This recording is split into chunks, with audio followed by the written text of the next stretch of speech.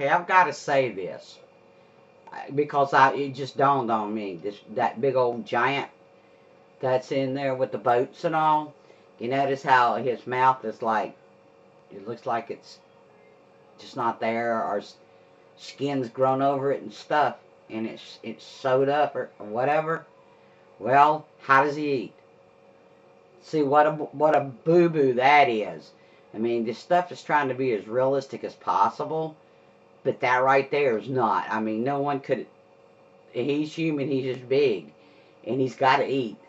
I mean, that just doesn't make sense to me. It just did. I never paid that much attention to him till I was watching him. See, he's got barnacles all over his back, too. But anyway, just wanted to know if anyone else has noticed this.